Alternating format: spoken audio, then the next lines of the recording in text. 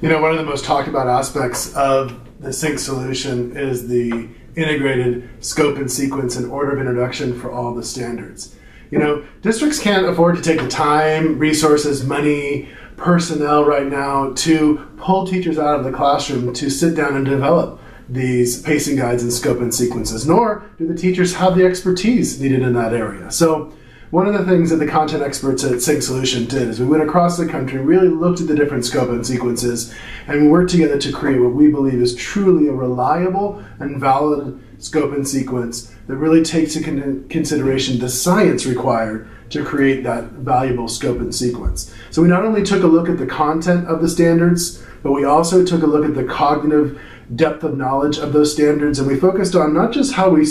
pace out the standards over the course of the year, but how much time we spend with the standards in a recursive nature. So, of course, we took into consideration the college and career ready anchor standards in language arts, the content focus of mathematics and the procedural fluency focus, and certainly the math practices are integrated into that scope and sequence too. So, you know, one of our partners, Vicki Broberg, and the assistant soup in Chino Valley, said it best when she said,